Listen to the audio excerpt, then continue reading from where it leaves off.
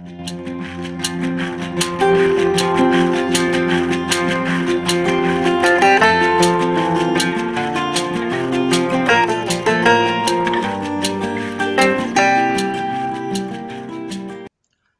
I'm Sapentia. This is very introductory statistics course for beginners. T-Test 5. Let's do it. T-Test. Okay, today we will go on the T-Test, real T-Test. The problem we should solve today is like this. The statistical hypothesis is first, null hypothesis is XA var equal XB var. Okay, it means that these two college male students' height are same. The alternative hypothesis is the XA var and XB var are not equal. So it means that these two college students' height are different. And this type of statistical hypothesis could be changed like this. Okay, so we assumed two-tailed t-test, right? Okay, what is the next? What should we do? Let's remind the g-test. When you do a g-test, we need a z-value and a standard normal distribution, and of course, z-table. Likewise, we need a t-value and t-distribution for t-test, right? The process is very similar, almost same. So, likewise, g-test, we need a t-value, likewise a g-value, t-distribution, likewise standard normal distribution. Same process. So first, we need to calculate g-value, t-value. So let me think about the prior case, g-value here. The g-value was like this. The numerator was difference between x and mean, average, and is divided by sigma, standard deviation. The t-value is very similar, like this. Let me see one by one t-value. First of all, the numerator is XA var minus XB var. This was our statistical hypothesis. For null hypothesis, we call it equal 0, and for alternative hypothesis, it was not equal 0, right? Okay, and we have a denominator part, likewise the g-values sigma. Here was just a sigma, but we have a s because we have a sample, but this S, the standard deviation, is divided by root n. It looks, I think, it looks very strangely for you, but anyway, I will explain one by one. And different from the g-value, in t-value, we have a kind of a new concept that is a degree of freedom. This name is very tricky, I think. So many students just give up the statistics at this point. I don't know what is the degree of freedom. Nobody explained this one. Yeah, right. But I will this part explain for you. Okay? Why we call it this one as a degree of freedom. Anyway, let's move to next slide. This one. Let me see. We need to look at the t-value very carefully. First of all, as I said, the purpose of a t-test is just we want to know if the two group means are same or not. So we want to know if the mean difference equals 0 or not, right? It is the same meaning anyway. So let's remind the statistical decision making. Okay, our interest, major focus is in the numerator, this part, right? We just want to know this difference is same or not statistically, okay?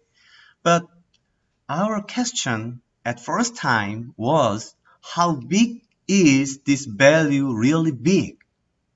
We have a 1.4 centimeter difference, mean difference, okay? So just using this number, 1.4 centimeter mean difference, can you decide this difference is meaningful or not?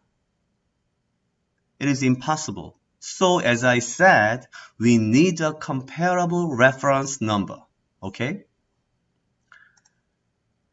So here, as I said in prior class, we will compare this mean difference with standard deviation. But here, the standard deviation is not only one. Whole the numerator is kind of a standard deviation here. Why? First of all, the standard deviation means averagely random spread from the mean. Thus, this spread, sometimes we call it spread, difference, or distance anyway, this spread has no meaning because it is just random, okay? If the mean difference is smaller than standard deviation, I mean numerator part, it means the mean difference is meaningless because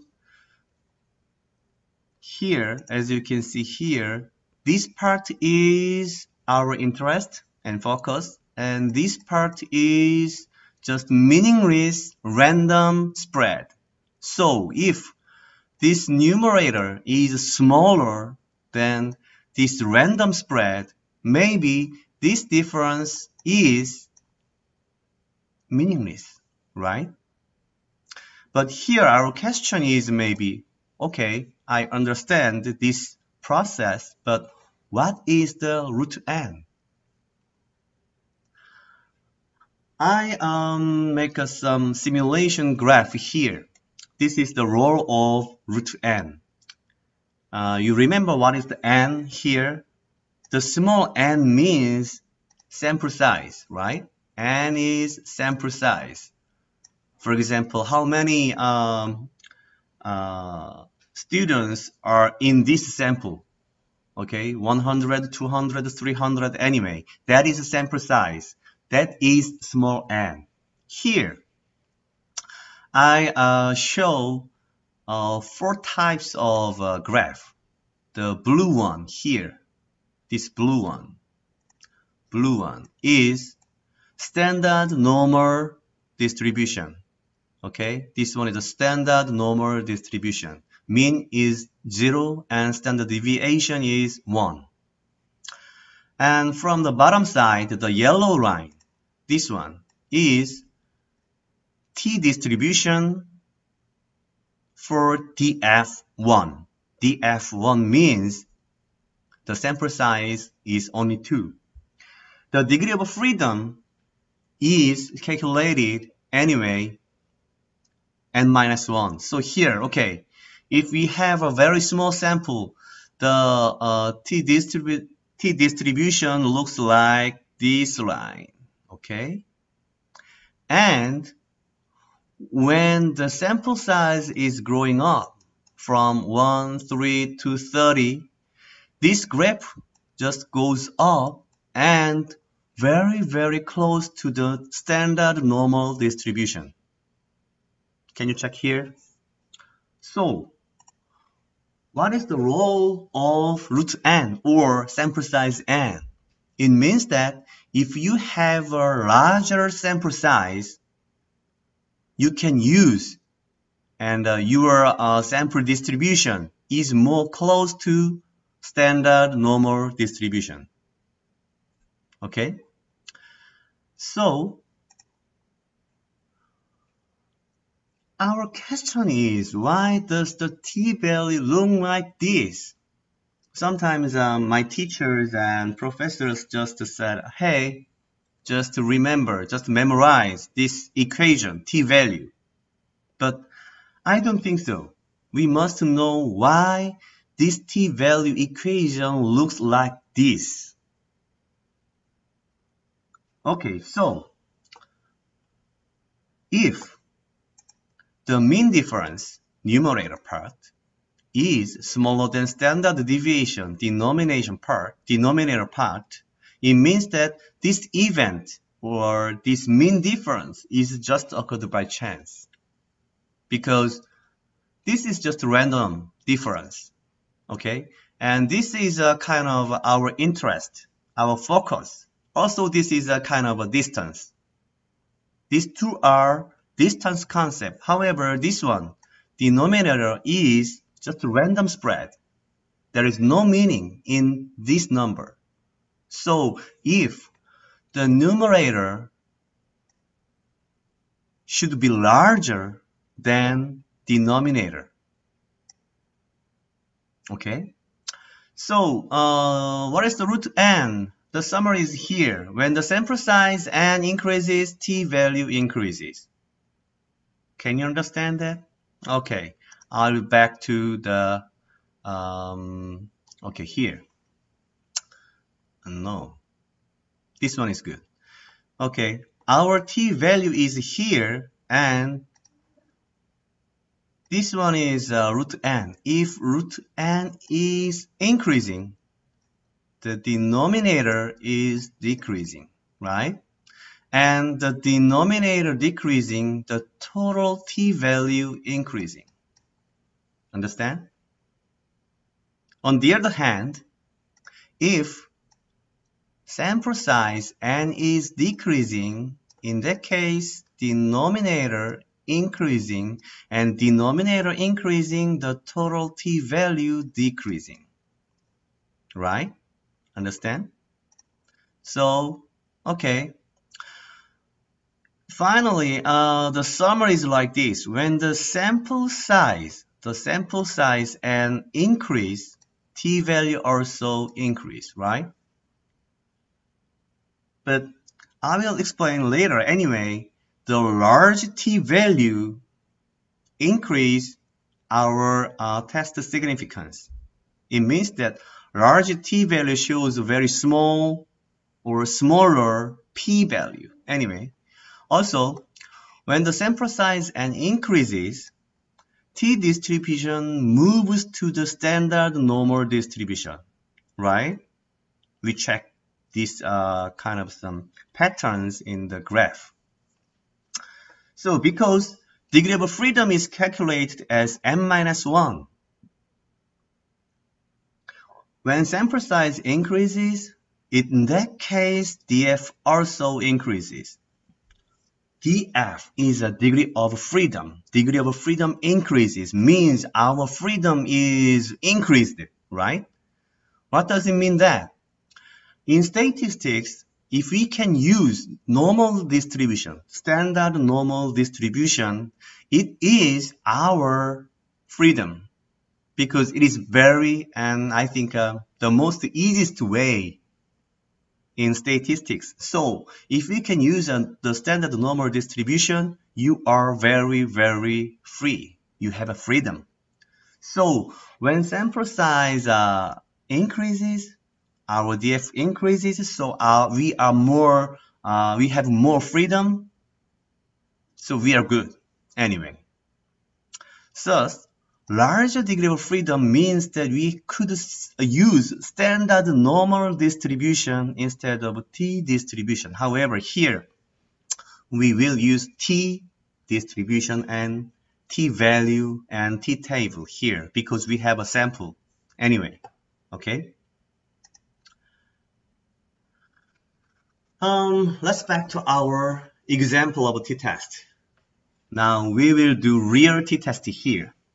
Okay. The problem we should solve is here. We want to know these two college male students are same or not in their height anyway. Of course, there is a 1.4 mean difference between these two groups. However, we don't know this mean difference is large or not statistically. So we calculate t-value, and the t-value is like this. For example, for your easy understandings, I just make two numbers for standard deviation and sample size. We have 7.05 standard deviation, and sample size is 101. Just I make, okay? This is an example. And if we calculate this t-value, that is a 1.996. That is our t-value. And what is the next? Just think about the g-value. After we find the g-value and then we check g-table. Right. We have a t-table. In any statistical textbook has this t-table in the back of the textbook anyway. Our t-value is 1.996, and the problem is that the t-table is a little bit different from g-table. There are so many numbers, but it looks different, vary. Anyway, I will let you know one by one. First of all, at the first row, we have 3 lines here. Cumulative probability, one tail, two tail. Okay. Do you remember which one is our case? We choose two tails test because our statistical hypothesis was two-tail test. So we check the third rows here. And we want to know the 5% p-value. Okay, this number is a p-value. Okay, you must know this one is a p-value. Okay, this is a p-value. So we want to know this one, 0.05.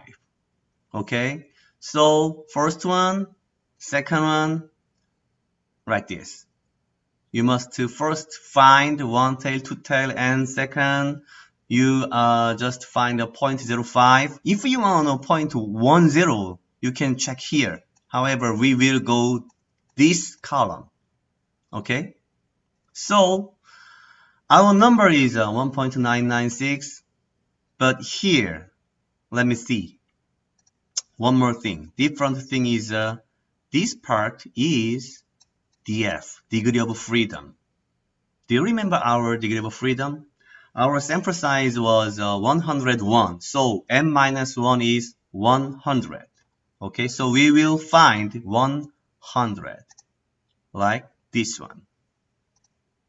100. Okay, and 5% was here, so this number is 1.984. What does it mean that?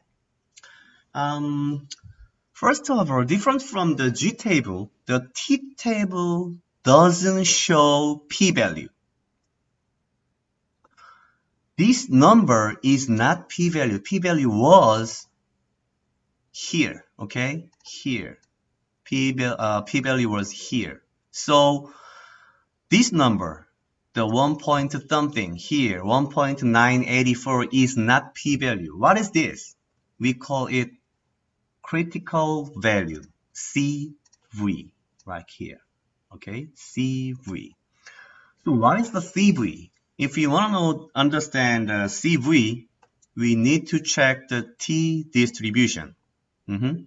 But before going to the T distribution, I want to say one thing for you. As you can see here, the DF is increasing from 1 to 30, 40, 60, 80, 100, and then 1000, and there's nothing. And next one is G value. Why? Why? As you can see here, these numbers are very close to G value, right? So when the DF increases, these numbers are close to Z value. This is the same as I said when the sample size is increased. At the time, the DF is also increases, and then our distribution is very close to the standard normal distribution. Okay, these numbers are close to standard normal distribution. Okay, let's check the T distribution here. The number in T table was 1.984, right? This is a CV, critical value. This critical value means the point 1.984 right side and minus 1.984 left side, the area, these red areas are 5%. Because if you check this part, these columns are 1.05 for two tails. Okay, we have two tails, right? And 1.984 and right side, left side areas are 5%. And our T value is very little bit larger than this critical value, CV, right? So, in this case, our p-value is larger than 5% or smaller than 5%. How do you think about that? It looks like a difficult, but simply easy. If our value is larger than critical value, our p-value is smaller than 5%, right? And one more thing is, okay, we tested two tails, so the sum of two tails are 5%. It should be, right? So this part is 2.5%, this part is 2.5%, okay? Anyway, our value, our t value is larger than critical value. It means that our p-value is area, is smaller than 5% because, for example, it is very small difference. However, in this graph, let's check the numbers. Okay, this is 1.984 and our t-value is a little bit inside here, right? A little bit inside here. So our area is smaller than this number's area, right? So our p-value is smaller than 5%. If you want to check the exact p-value, you can use the Excel. Here is the Excel function, TDIST, T distribution, okay? Here the function is equal TDIST, and the first number is t-value, 1.996, our p-value, okay? And the second number is DF, degree of freedom, right? And the third one is two tail. If you want to check the one tail, just to change the number from 2 to 1. And if you just enter this, Excel shows numbers like 0.048 something. As you can see here, it is smaller than 0.05, 5%. So our result means, okay, it is significant. What does it mean that? Let's summarize our example. First of all, we assume the two-tailed test, and standard deviation is 7.05, and sample size was 101. And we calculate the t-value, and then the number was 1.996, and degree of freedom was 100, like this. And using these two numbers, okay, and the two-tail information, we checked the t-table and found the number of critical value that was 1.984. And finally, we found that our t-value is this one, is larger than critical value. So the p-value is smaller than 5%, and exactly it was 0.048 something, right? Thus, the probability that the mean difference 1 point per centimeter is occurred by chance is less than 5%. This probability is less than 5%, right? So it means that we can conclude that the two colleges' male students' height is statistically and significantly different. Okay. Finally, so the two colleges' male student height is significantly different. And once again, it means that the mean difference is not occurred by chance because the probability is less than 5%. So there might be any reason why the two colleges' male students' height is different. Okay, that is significant. I mean, when we say the significant means maybe there is a significant reason, something reason, but we don't know now anyway. So in other words, there will be a logical cause on this difference. So sometimes we interpreted this result as a causal relationship sometimes. Yeah, it could be, but here we don't know why, so we don't know the cause. But anyway, the difference is not occurred by chance. Maybe there is something, any reason for the difference. Okay. I will stop here today. T-test 5. Let's do it. T-test.